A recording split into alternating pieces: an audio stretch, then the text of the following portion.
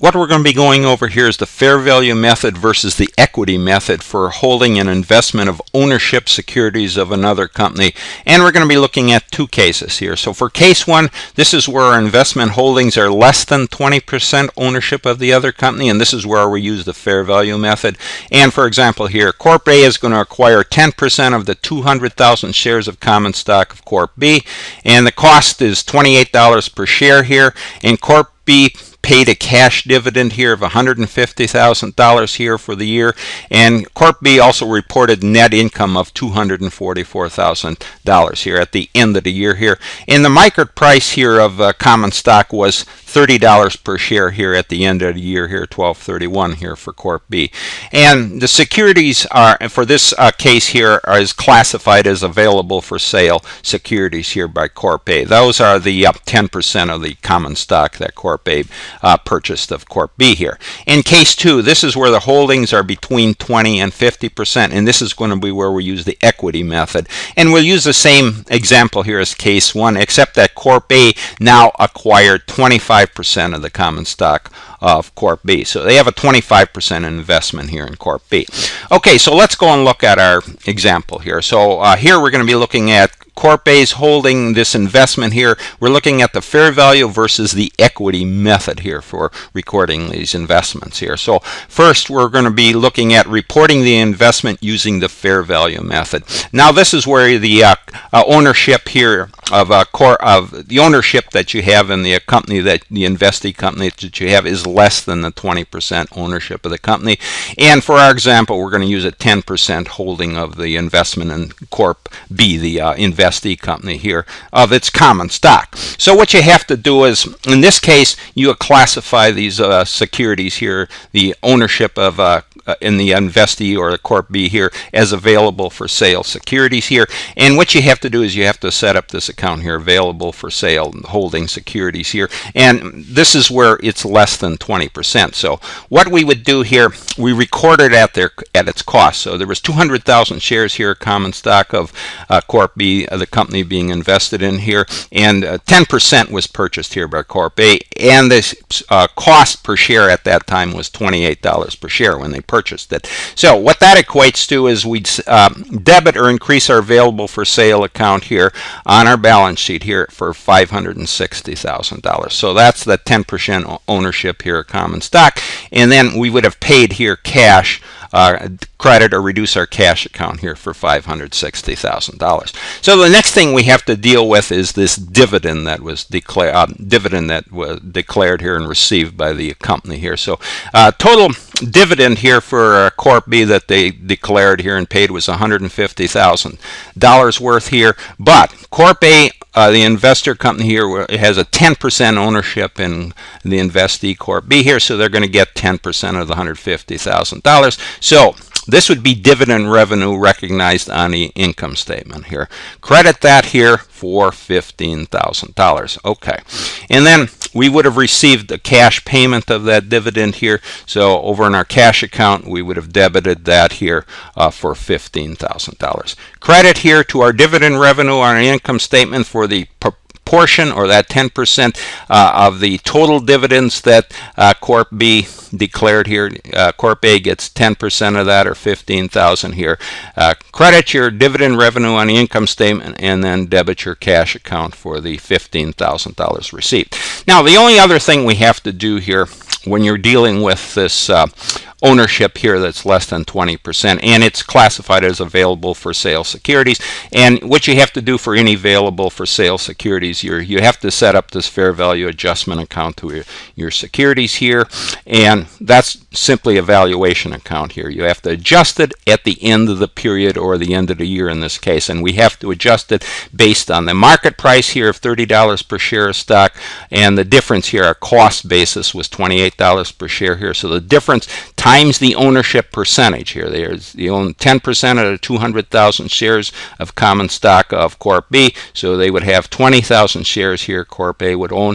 Take that times the $2 difference here in our market price versus the cost per share, and we're going to get $40,000 increase here in our valuation to our available for sale securities here. So you debit or increase your fair value adjustment account here, and that's a $40,000, and that's a direct increase here to our available for sale security holding amount here of $560,000. So that would be our total fair value at the end of the period here, 12/31/X1, would be $600,000 for this available for sale securities.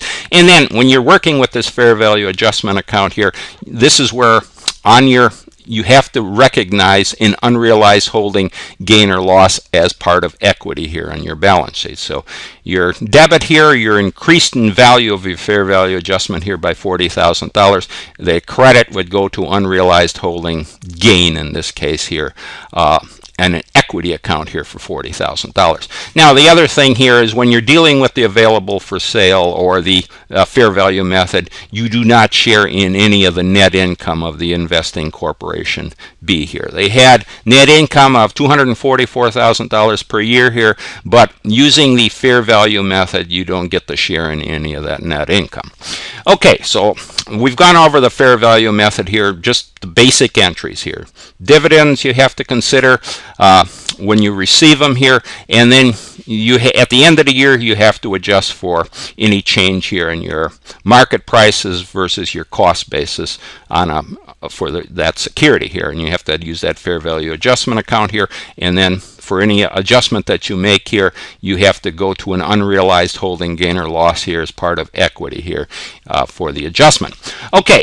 All right, so let's go down here, and now let's look at reporting the investment using the equity method here. Now this equity method, this is where you have ownership between 20 and 50% of the company you're investing in. So in this case, we are going to be looking at a 25% holding the common stock here of Corp. Corp A is going to own 25 or purchase 25% of the common stock here of Corp B, the investee company. Okay, so in this case here, what you do here, you set up an investment stock account for the equity method, and the investment is at the cost again here of the security. So we have a total 200,000 shares here of Corp B, and Corp A buys 25% or purchases 25% of ownership here. So at $28 cost per share here. So that equates to in your investment account, you debit that here for $1,400,000. So that's that 25% ownership of the common stock here in Corp B. And then you would have paid out cash here, credit that here for $1,400,000. Okay, so we made our investment. Just remember here, when you're using this equity method, you set up this investment stock account here, and that's what you have to work off of here. So next for our dividend here. So this is the difference here. What we do with the dividend here. Now, the total dividend that would have been paid here by the company Corp B here was $150,000. So Corp A gets 25% of that here. So that would equate to $37,500. But what they don't go and record the dividend here on the income statement. What the dividend becomes is a reduction to the investment account here, that investment stock account here. So that would have been credited or reduce our investment stock account here by $37,500. So dividends received reduces the investment carrying amount. So that's what you have to do. When you ever have a dividend, you have to, dividend received here, you reduce your investment carrying amount here by $37,500. And what you would have received is a cash payment. So you increase your cash here for debit that here for $37,500. So debit to your cash for the dividend received here, and that's for a cash dividend here, $37,500, and then you'd credit or you reduce your investment account here for any cash dividends here. Now the next thing we have to deal with is that and the net income here for the year here. So what we have with the equity account, you share in the net income of the other company here. So the Corp B had a net income here of $244,000 for the year here. Corp A has a 25% ownership, so they're going to recognize a revenue investment here on the income statement. That amount would credit that here for $61,000. So in this case, the revenue is a share of net income, which and we're going to look at it, actually increases the investment carrying account here. So what we've done here, we recognize the revenue investment by the amount, percentage or the ownership that Corp A had in Corp B here of the total net income here for Corp B. So we would have credited that here again for $61,000, or included that on here on our income statement as a revenue for this investment, and then the debit here goes to the investment account itself here. So that we would have debited here for $61,000 here, the investment account here for the portion of net income that Corp A is in sharing with the investee company here. So you can see here, when you're dealing with this net income here, you recognize it as a revenue investment on your income statement here, and you also that is recognized or credited here as revenue interest, and then over on your investment stock account here, you would have increased your investment account here by $61,000. Now, the other thing is here, with the fair value method, remember we were dealing with those available for sale securities, so you had that fair value adjustment to those available for sale to your security holdings here. But with the equity method, there's no fair value adjustment to the investment account here.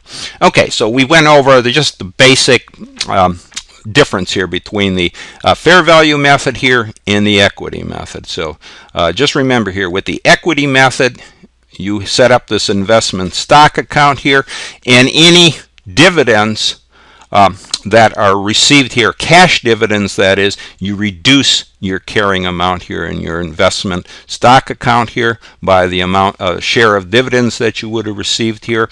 And then for any net income that the other company has for the year, you actually share in that net income here, and you would increase your investment account here by the amount of share of net income that you would receive here. So those are the key things here. When you're dealing with this equity method here, you decrease your investment account here, an investment in those stocks here, by the amount of the dividend, that percentage of the dividend that you would receive here, and then you would increase it here for the percentage of the net income that you would receive. So that everything's taken care of in your investment account here when you're dealing with this equity method here versus the fair value method.